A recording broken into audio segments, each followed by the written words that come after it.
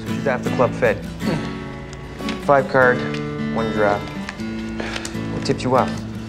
Well, there was something about her manner in the hotel room that suggested she wasn't truly in any mortal peril. Also, she claimed to have been a medical student at New York University, but there was no record to support that claim. What's the ante? I don't know. We'll play for air.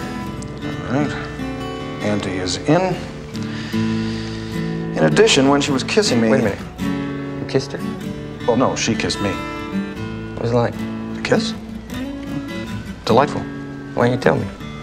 That the kiss was delightful? Not the kiss that you suspected her. Ah, well, I wasn't sure. But as you had instructed me, there are certain cards that are better left hidden until they're absolutely needed. So you were bluffing? Evading. Bluffing. Delaying. Bluffing. Equivocating. Bluffing. Bluffing. Thank you.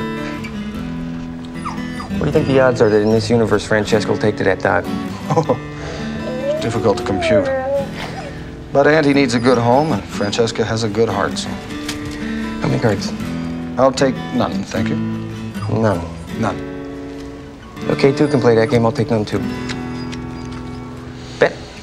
100? Of? 100 of air. Okay, I'll see your 100 and I raise you 50. All right, I will see that 50, and I'll call. Oh, yeah. Once again, crowded home.